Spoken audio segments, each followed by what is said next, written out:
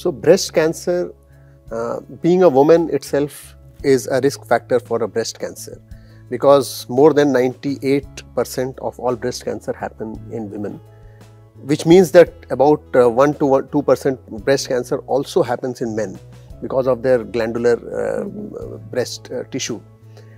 Now within women there are some risk factors which we say, being obese, the lifestyle factors, high fatty diet, overweight, lack of exercise, sedentary body habits.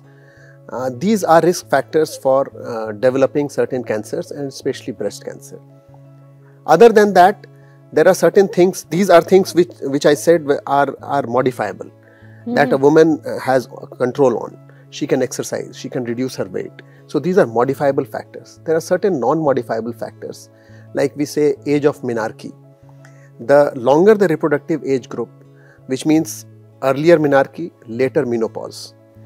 These are patients who are, these are people who are at a little higher risk of breast cancer. So this is about it.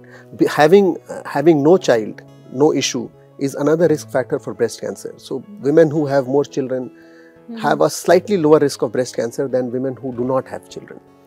So these are the risk factors that we talk about.